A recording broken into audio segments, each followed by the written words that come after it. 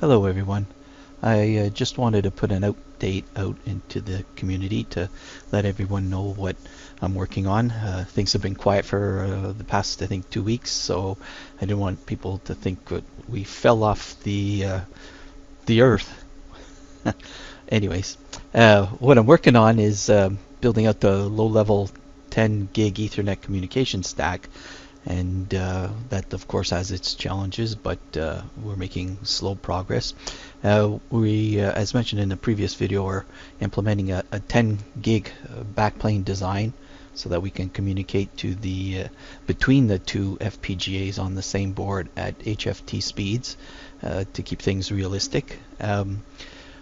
Architecturally, we've been looking at how best to implement protocols and stuff like that. So one of the features of Xilinx processors is they have a thing called partial configuration. You can Google that to if you're interested in what that is. But essentially what it lets us do is on the fly load different code into an area of the FPGA without disturbing the rest of the FPGA logic, and that we're going to leverage to build a pluggable driver architecture, so we'll be able to support fix or fast or ouch, HSVF and stuff like that. Probably the first one I'm going to put into code is going to be the fast protocol, because they have some C code floating around out on the internet, which I can use to convert over into VHDL. So that's going to be an interesting aspect, and probably when we get to that point I'll be doing a more in-depth video of building a driver, especially at the communication level. The other aspect that stems from that is we're going to do the same for the application architecture. And here in the diagram you can see on FPGA 1 we're going to have a market simulator that talks down into the fast driver and into our TCP engine, and then it's going to travel across communications are going to cross the backplane into the other TCP engine and come up through the fast driver and into our HFT algorithm. And that's probably where we're going to do most of our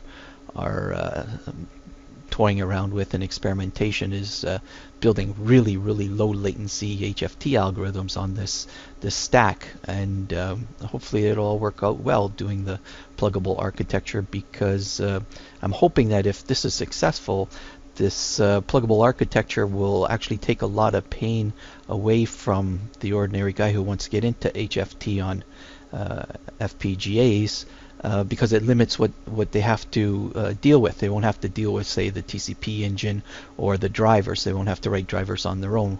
We'll be able to build out a stockpile of HFT type drivers, just like they have, database drivers for every database under the sun. So, and by making it actually pluggable between the application and the driver layer, it should mean you could swap out the driver layer and use your HFT algorithm on any protocol, versus having to rewrite your HFT algorithm to adapt to the protocol, which I think is what's happening in most of the trading houses now. The technicians, the engineers are probably running around and building very tightly coupled HFT algorithms that tie themselves to a particular protocol and hence a particular exchange or brokerage and stuff like that. So this architecture, I hope, I'm crossing my fingers, will lead us to, as they say, the promised land of building something that's scalable and very flexible. So I hope